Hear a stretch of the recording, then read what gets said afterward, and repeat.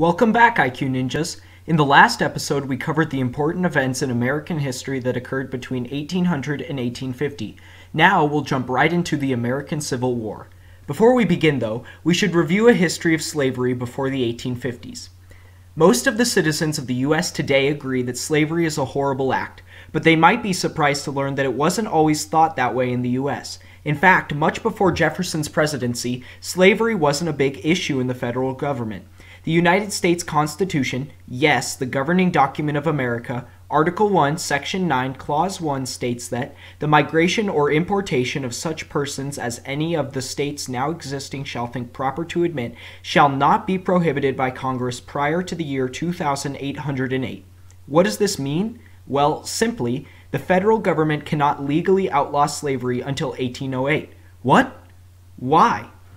The Founding Fathers knew that slavery was an essential part of the economy for a growing nation, and without it, the economies of the South, and eventually the country, would fail.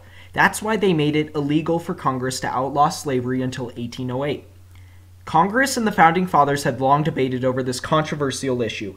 In 1790, two Quaker delegates objected to the trade. Their opinion probably would have been better accepted if they were not Quaker and had not sat out on the American Revolution. This act, along with their faith and their attempt to alter the very way of life of the southern regions, disgusted several delegates, which is why James Jackson, a delegate from guess where, Georgia, stood up to counter the Quakers' argument. He was quickly joined. James Madison, known to be decisive yet always keep a cool composure, advised Jackson not to explode insults over the abolitionist movement and that it would soon blow over. But Madison was Despite the well-known fact that the Constitution made slavery legal and that it couldn't be changed, the petition made it to the Pennsylvania Abolition Society. There, the petition was modified and then publicized greatly. It made two very important arguments against Jackson. One, that slavery violated the values of the Revolution, and that the General Welfare Clause of the Constitution could create an amendment to the document and remove the 1808 section. It also came with another bullet to the slavery sponsor argument. The Abolition Society's document beheld the signature of patriotic heavyweight Benjamin Franklin. Long arguments ensued, and the major product was that most of the northern states abolished slavery in their own states. The years followed, and now we jump into 1850, where the Compromise of 1850 was enacted. This executed 5 laws. It abolished the slave trade in Washington, D.C., which one would think to be a benefit for the North, but was actually pushed by the South because it would make finding runaway slaves easier. The compromise also enforced the fugitive slave law, which stated that runaway slaves had to be returned to their owners even if they made it to a free state.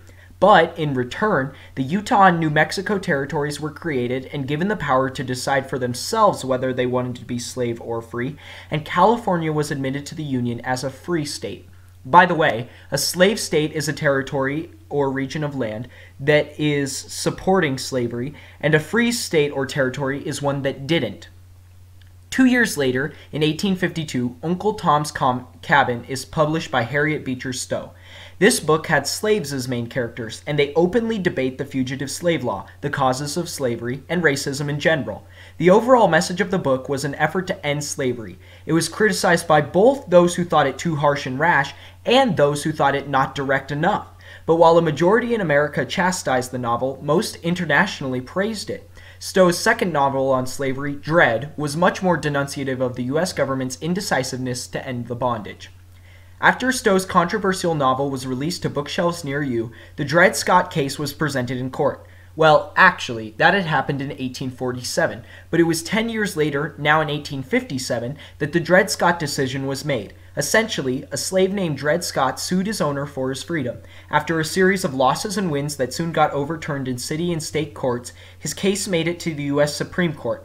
But the Southern sympathizing judges ruled that no person of African descent, slave or free, could become a citizen, and therefore never even had the right to sue in court. He remained a slave until shortly afterward, when white childhood friends bought his and his wife's freedom, yet unfortunately, he died just 9 months later. This decision outraged the abolitionists and most of the North. It could probably be cited as a cause for the 1859 raid of Harper's Ferry. In mid-October, John Brown, an extreme abolitionist, and his group of followers staged a raid on Harper's Ferry in Maryland. Brown had a long history of violent fighting for the end of slavery. He had fought in Kansas and had triggered a summer of guerrilla warfare. Afterwards, he moved to the east and raised an army of supporters, numbering a scanty 22. They attacked the Maryland town and held the armory. They had hoped slaves would join into the attack and they could arm them and convince them to join the force. But surprisingly, none really did. His group was surrounded and almost half were killed. Brown was then hung. His last words were in a note that read, "I, John Brown, am now quite certain that the crimes of this guilty land will never be purged away but with blood." Despite the fact that his uprising failed, it created even more tension between North and South, and would eventually become an important pivoting point for the upcoming war. The Compromise of 1850, Harriet Beecher Stowe's Uncle Tom's Cabin, the Dred Scott decision, and John Brown's raid on Harper's Ferry all added to the decades-old frenzy over slavery and the future of the African American. A presidential election was less than a year away, and there was blood in the water.